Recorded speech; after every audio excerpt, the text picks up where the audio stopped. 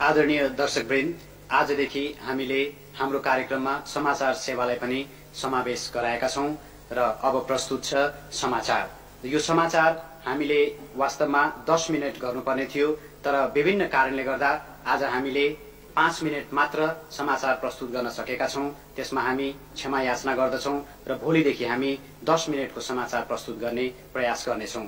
र यो समाचारमा आज हामीले समाचारपछि त्यो समाचारसँग सम्बन्धित नक्सा पनि दिनु पर्थ्यो, तर विभिन्न कारणवश आज हामीले त्यो पनि गर्न सकेनौं र त्यसका लागि पनि हामी क्षमा याचना गर्दछौं।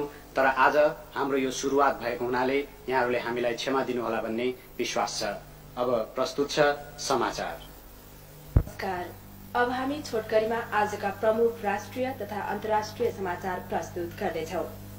श्रीपास महाराजाधिराज वीरेन्द्र वीरविक्रम शाहले आज 40 वर्ष पूरा गरेपछि 41 वर्षमा प्रवेश गरेबक्स्यो।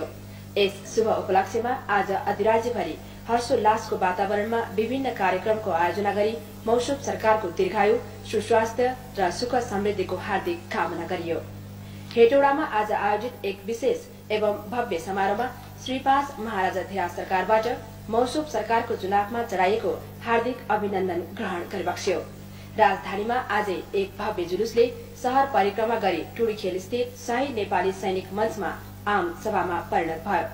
आम सभामा श्रीपास महाराजाधिराज सरकारको तस्बिरमा फूलका गुच्छाहरू चढाएर मौसुम सरकारको दीर्घायु र सुस्वास्थ्यको कामना गरियो। श्रीपास महाराजाधिराज सरकारको शुभ जन्मोत्सवको उपलक्ष्यमा विभिन्न मित्र राष्ट्रका राष्ट्राध्यक्ष एवं प्रधानमन्त्रीहरूले मौसुम सरकारको सुस्वास्थ्य र दीर्घायुको कामना गर्दै सन्देशहरू पठाउनु भएको छ। श्रीपास महाराजाधिराज सरकारबाट मौसुम सरकारको शुभ जन्मोत्सवको उपलक्ष्यमा श्रीपास बडा महारानी राज परिवार समेत गरी 270 जना महानुभावलाई पदक, विभूषण तथा नगद पुरस्कार प्रदान गरिबक्सेको छ।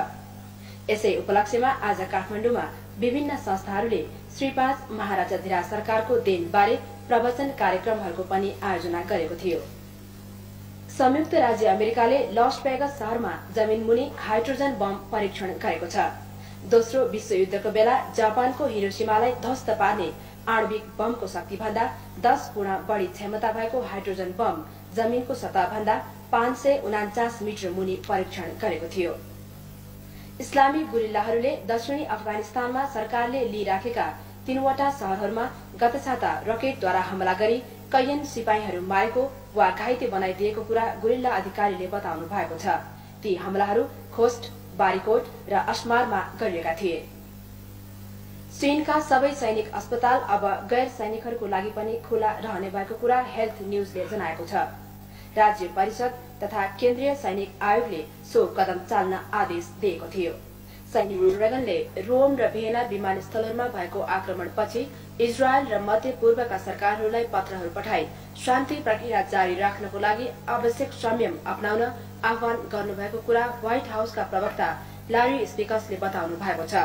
श्री रेगन हाल लस एन्जलसमा बिदा मनाउँदै हुनुहुन्छ। मोहम्मद खान जुनेजोले पाकिस्तानले अफगानिस्तानको बाबरा करमालको सरकारसित प्रत्यक्ष वार्ता गर्ने छैन भनी बताउनु भएको छ। हिजो संसदमा विदेश नीतिबारे भएको छलफलको अन्त्यमा बोल्नुहुँदै उहाँले